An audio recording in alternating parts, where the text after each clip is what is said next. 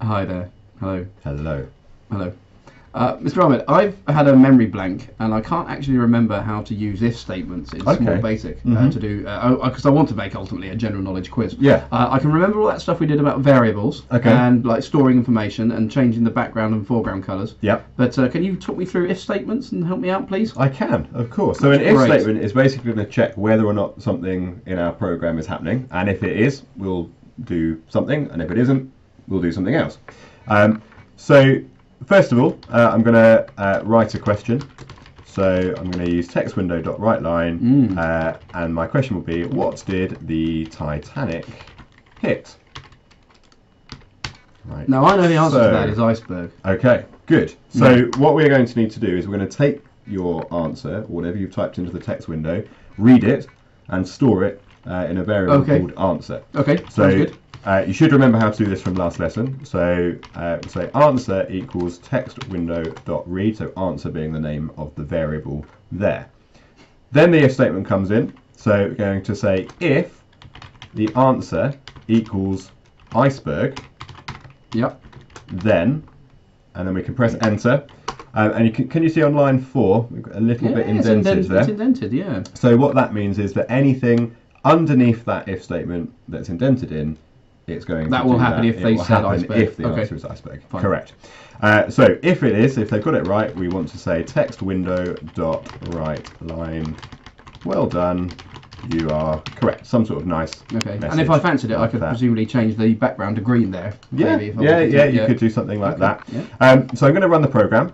See what happens. Oh dear. And you can see there that I've forgotten something. So it says it's expected an end if, but couldn't find one in the right place. Okay.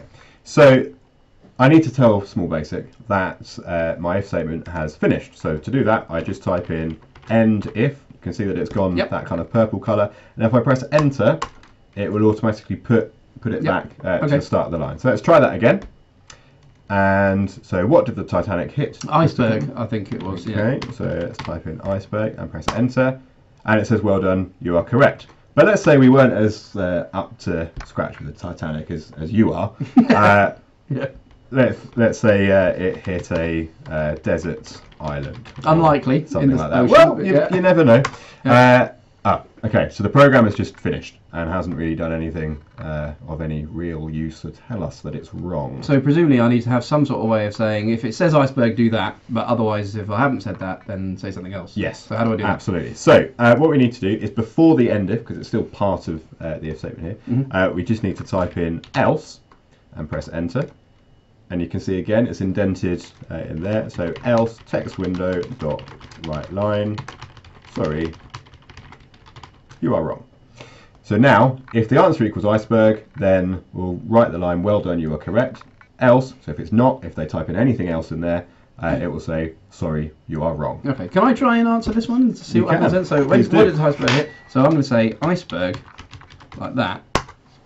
But it's told me I'm wrong. Okay. I'm definitely not wrong. I've typed iceberg. No, you have. So, okay. The reason why that's happened is because you've typed iceberg with a capital I. Good grammar.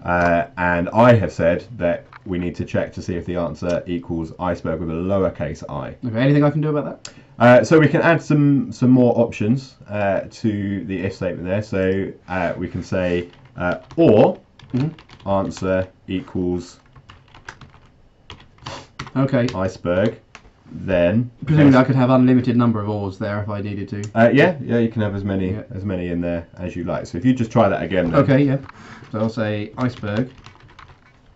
That spelled correctly. Oh wow. And it says, well done, you're if I get it wrong, let's just test that as well. So like you said, desert or dessert. I don't actually know the difference. Okay. Says, sorry that you were wrong. That's really good. But what I can do now is because the programmers are generally quite lazy people, I can just copy the code that I've already got, because the only real things I need to change is the question and what we're expecting the answer to be.